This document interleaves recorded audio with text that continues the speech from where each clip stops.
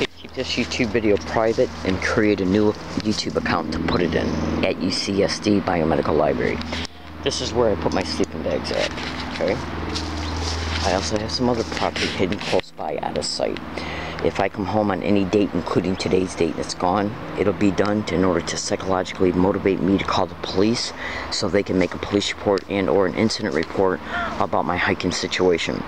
Now, they came down up in here 2 nights ago, and I believe one of them was also up in here last night.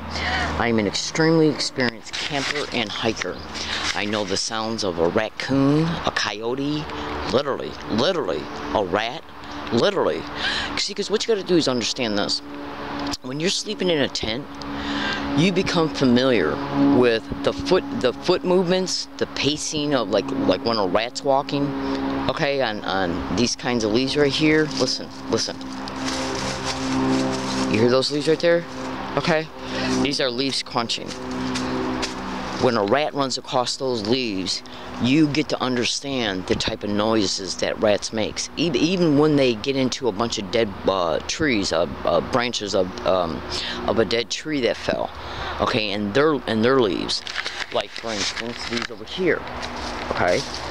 Understand, I've been camping for so long, I have literally become accustomed to the breath of a raccoon's walking, of a coyote's walking, of a rat's walking, of a raccoon's walking, and a human being's. And I guarantee you this right now, fellow American citizens. They came down up in here 2 nights ago and last night. Last night I heard them and I extremely sensed them, okay? And 2 nights ago. And I recently discovered a pathway that they used to get up in here. That way they could come and go extremely fast. By the time I would have got outside the tent, I would have not been able to put a flashlight on their face. Absolutely. Now, could that have also been done to psychologically bait me to make a video about it so the police can say Miss Williams is putting herself in dangerous situations because she's camping and won't get out of it. She's homeless but won't get out of it, and we believe it's because of a mental illness. And let me tell you another thing, fellow American citizens. The San Diego government has propped up a bunch of legal appearing schemes to make it appear that anybody that goes up against their government for anything that they might go after them for, or a business that they might try to be that they might want to protect, you know, lawsuits and stuff. The point being is in fact, this is happening in every state and city in the United States. Absolutely, it's connected to gang stalking. What they're doing is taking whistleblowers, anybody that creates any kind of problems for the system of any city, town, or state government. You know what they're doing? They're calling them mentally ill. Psychiatric detention has always been, okay, a mechanism that has been used by despotic governments. Make no mistake about it. Google it. And if you don't think that psychiatric detention is not connected to gang stalking, Google that. Google how they create homelessness of a target. Google that. Now, you can also definitely Google the police in gang stalking, judges in gang stalking, doctors in gang stalking, lawyers in gang stalking, which includes, but not limited to, prosecutors. Jan Goldsmith is such a criminal, it's pathetic. It's pathetic. He's been sued by the California Family Association. Google that. And Jan Goldsmith and his little skanky ass. And also Curtis Webb, who's in the San Diego DA's office. He's all over the internet, being exposed for being directly connected to a UC Davis doctor, okay, who raped a woman, had her gang stalked when she got pregnant because of the rape. She had the kid, then tried to sue for compensation, so then he had her gang raped, and then Curtis Webb was used his office was used in order to use CPS to take the child away. Absolutely. And she's all over the internet exposing how gang stalking is directly connected to human trafficking. I started exposing this, and you wouldn't believe the things that have happened to me since then. Now, so that's just a tidbit for you, ladies and gentlemen. They came up in here 2 nights ago. Was it done to psychologically motivate me to make a tweet about it? Because they know I tweet everything. Predictions concerning what might happen to me as a result of being a victim of this crime. And then if they do what I predict, I expose that. And the entrance they used to get here, let me just put it to you this way. The area that I'm at right now, the only way that you could approach my tent after dark, and they waited until after dark, the only way that you could do that, okay, is you would make so much noise, it would give, just approaching the entrance of the area would make so much noise. That would give me enough time to unlock the, if I decided to do so, would be to unlock the tent, okay, and then get a flashlight out right away. That way I'd be able to see their faces, okay, unless they're wearing masks, okay. But the point being is that, hold on. So what they did was they came down up in here probably the day before yesterday during the day and cleared out a pathway from behind me. I just noticed it just now and made a video about it. Keep this video private. They'll even use my statements in this video to say I'm crazy and try to make me a ward of the state, put me in a syndicated run group home through probate control, and that is another environment where the human trafficking takes place at. And if you don't believe that they're not raping women in homes, go to YouTube and type in stalking in San Antonio. It used to be titled Stalked, Drugged, and Raped Is It Happening Here in San Antonio. That YouTube video shows 2 women being on a news broadcast being raped in their own homes because of gang stalking. And there's a blog online that was written by, I'm not going to go into that, but just trust me on this. There's a blog online literally showing that they entered my home when I was sleeping in Michigan, turned on all the lights and closed and opened up all the doors. The point I'm trying to make is right now is this. As a result of being a victim of gang stalking, I've been made homeless by them, and that's all over the internet. That is one of their main methodologies they do to a target. It's done for exploitation. That's why the police won't make a police report about you being gang stalked, but will make a police report that you're mentally ill, because the mental illness diagnosis is where their syndicated doctors are connected to, the county mental health, psychiatry teams that work with San Diego Homeless Rescue Mission.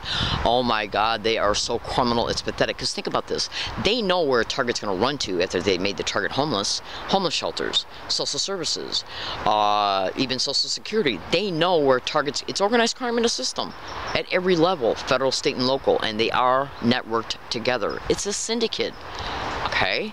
And they're using their employment descriptions to achieve their objectives. How do you think they're taking illegal syndicated probate control of people? People on disability, the elderly, parents of disabled children, okay? Parents of disabled adult children.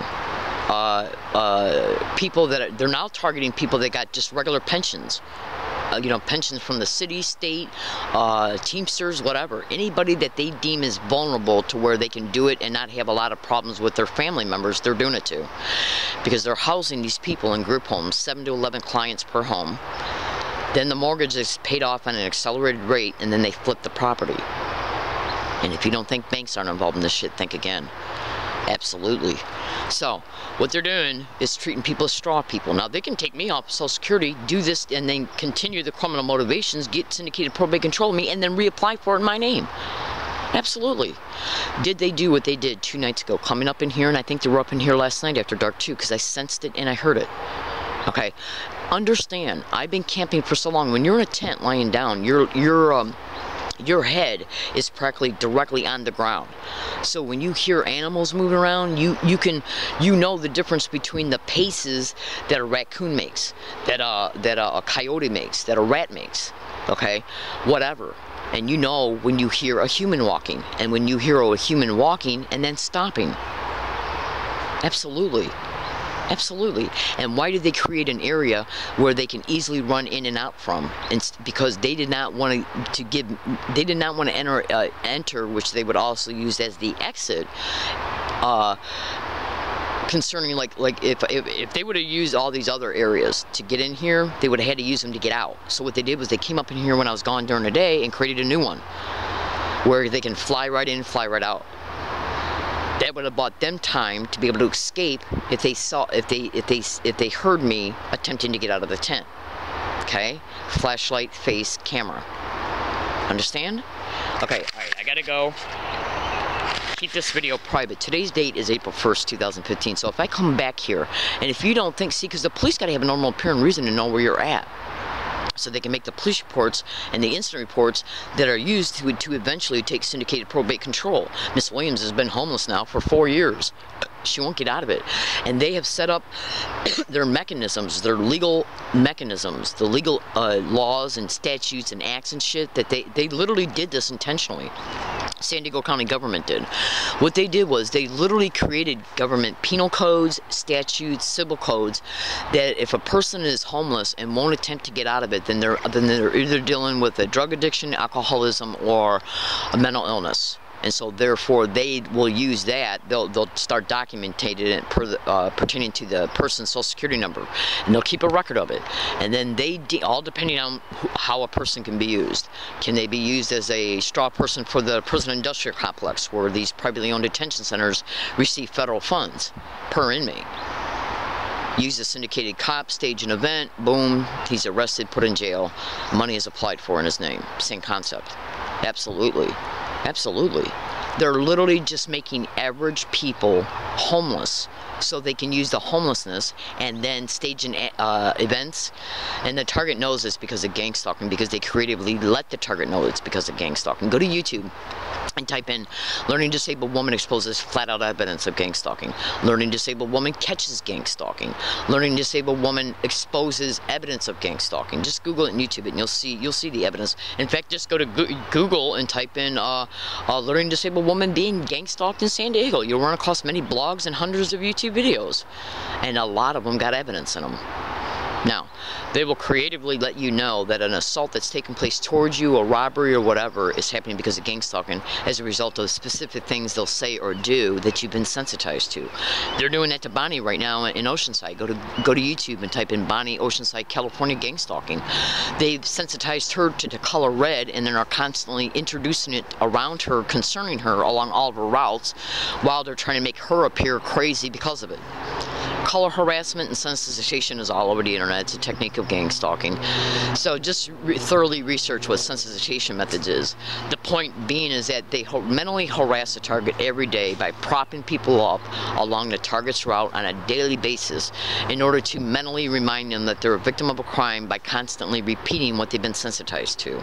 And they're just using mostly, I'd say at least 92% of them are mostly just duped people that they're using through churches, charities, homeless shelters, domestic violence shelters, public workers, utility company personnel, anybody and everybody they can use. It's at the federal and state and local level where this is being expedited at. Okay? Now, as a result of the constantly being reminded that they're a victim of the crime, the target is kept in a constant neural mental loop, because they're constantly intentionally being reminded about it everywhere they go every day, in one form or another. Absolutely. So research sensitization methods extensively and you'll see I'm telling you the truth. Now, this is done to psychologically, mentally harass the target, to make them think this is nothing but bullshit. I got to put up with this shit every damn day, everywhere I go. It's done to provoke a target. Okay? And then when they stage an event, like an assault or a in-your-face, extremely intensified event, like somebody threatening to assault you or acting all hyper and crazy, and then maybe possibly threatening you or engaging in physical behaviors that make you feel threatened, they'll do one of these sensitization techniques. Or when they assault you or try to rob you, they will do it to make sure you mentally know it was because of gang stalking. That will be done to and when they stage events, they might even call the cops themselves by staging a witness. You would not believe, staged events and gang stalking are called street theaters. You would not believe what I know. Now, was this also done in reference to creating the entrance down up in here and then coming up in here to intentionally let me hear them and then getting out of here really fast? Was that done to psychologically motivate me to make a tweet? I already know they've hacked into my Twitter account, my phone's hacked and everything. They're sending me text messages regurgitating what I'm tweeting on Twitter. Literally. How'd they get my phone number? Now, they get the syndicated probate control by claiming a target cannot take care of themselves because they're homeless, and that they're mentally ill because they claim they're being stalked by people they don't know, even though they factually are. That's why I said research those YouTube videos. The point being is that when they stage an event out and about in the community, they'll either the event can be so bad where the target will be psychologically motivated to call the police, or one of them, or staged witnesses will. And then the syndicated cops waiting for the 911 call because they know this event is staged, and he comes out, base the target to say, what's going on here? Why don't you tell me what this is all about? Yeah. And that's done so the target will have to relive the experience in their mind, because remember how I talked about they keep you in a constant neural mental loop intentionally? And then they'll say, well, that sounds crazy. Are you mentally ill? Have you ever received psychiatric treatment? Are you bipolar? Somebody's just been assaulted in a huge way. Do you really honestly think they're not going to be a little animated or hyper when the police finally arrive? Of course they are. Wouldn't you? Wouldn't you be upset? See, what these assholes do is they gaslight you as they're in your presence. And gaslighting means where they're trying to undermine your perceptions about and your reactions to what's happening to you by saying, you're acting crazy, you're acting weird, are you alright? When you're mad about something that anybody and everybody would be mad about. You just being assaulted or robbed or whatever, or screwed around with. Okay? After you've already left 3 environments where you've been mentally harassed. This is what they count on. Now, the police answered a call because it's a staged event. He's waiting to answer the 911 call, including fire department EMS. You wouldn't believe how corrupt the fire department is. The point being is that the whole goal to get this syndicated probate control, they need the police reports, the incident reports, and the reports about the target's homelessness. And they need to get them over a long period of time so they can claim the target's got a long history of mental illness in order to make it legally justified on paper and to even an uncorrupted judge. So take what I state and research what I'm stating. Alright, I gotta go. This is either gonna go into a new YouTube account or this is gonna go into an older one and it's gonna be made private. At least I think it will be. I'm not totally sure yet. I haven't made it in my mind. I gotta think about it. Alright, so research what I say. I make this video because I want you to see what I'm going through. And as a result, you can see what's happening to right now there's an estimated anywhere between people that this crime has been covered on national radio shows, national TV shows, local news broadcasts. Go to YouTube and type in the gang stalking bullying on steroids. I made so many videos. This shit's coming out without even conscious forethought as far as my statements go. The point being is that this is how I gotta fucking live every day. Please excuse my language. I don't swear because I'm a practicing Christian woman. I've even said prayers lately about God help me with, help me not to swear. And trust me, I don't swear out in public.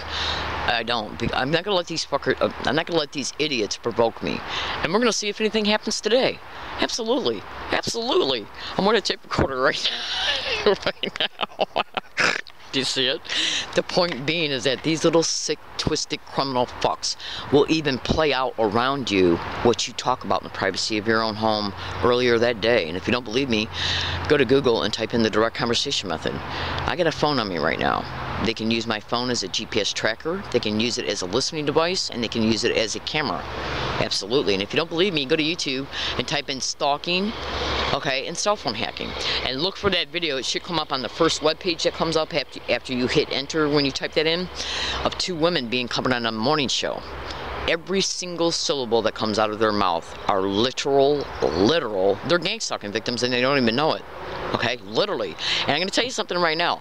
Every single seasoned, educated, targeted, experienced target individual that's out there knows that those women are telling the truth. The direct conversation method is being used. How their phone is... The people that are hacking into their phone are listening to what is going on in those 2 women's families' homes and then sending them electronic voice messages to regurgitate what was observed. That's the direct conversation method. Now, the only way they can do that is by using the phone as a microphone. My phone's on me right now. They can hear what I'm stating. I leave this area and then they prop up an event that parrots and mirrors, which means it'll be the same exact theme of what I talked about in this video. It's done to intentionally mentally let you know your privacy is being invaded, that you're being observed by playing out a street theater. Street theaters are staged events where they play out physical and verbal theatrics towards you in order to produce mental duress, mental exhaustion. You would not believe what I know. You just would not believe it. And every single bit of it is protected by the police, and you better believe the police are involved as well. SDSD, San Diego Sheriff's Department. SDPD, San Diego Police Department. Absolutely. I'm not saying all of them, okay, because even police officers can be targeted. And I'm not saying all firefighters are targets of perpetrators of this crime. I'm sure there's some good, decent ones out there, so don't misunderstand me, okay? Alright, so the point being is, my name is Leslie Williams. I'm being gang stalked in La Jolla. And I make these videos to inform, to expose the truth, and to expose every single details. Deconstructing it, baby, is what I'm doing. I'm deconstructing their structured criminalities. How they operate, what they do, who they are, when they can be identified, places, employment descriptions, okay? And I predict what these little filthy red-ass whores will do. I have a feeling they came down up in here, created that area for them to get in and get out, so they could hurry up and get in and get out, but they wanted me to hear them. Why? To possibly psychologically motivate me to make a tweet? about it. That way the police and the judges and the prosecutors and the probate attorneys can say, Miss Williams has put herself in a dangerous situation and she won't get out of it. And in closing, listen to me. The San Diego government, okay, what they've done, okay, because the government's making huge money by seizing people's assets. When they put an elderly person in a syndicated run group home, they take legal probate control of all their finances, the equity in their mortgage. Understand? Okay? Now the only way that they can claim that a person is mentally ill, okay, is to bait them to talk about all what happened when a staged event occurs. Now the target is already so mentally drained and exhausted by the time the event occurs, and because of the duress of the event, they know that the target's going to probably open up about it. And, oh, I'm not even going to go there. I was going to go there, but trust me, I'm not. Just trust me. If I would have went there, you totally understand. The point being is that they're doing this to make money. Straw people. They're tearing down people's lives and taking every single thing they got, including their bodies. If they're women, okay, these human trafficking groups, they got homosexuals in them, and I'm not making these statements because I got anything against homosexuals. I'm not at all. What I'm trying to say is that human trafficking rings have homosexuals in them and heterosexuals in them. And they also are connected to pedophile rings. Voyeurism, pornography, every single type of crime you can think of, these filthy rats are involved in.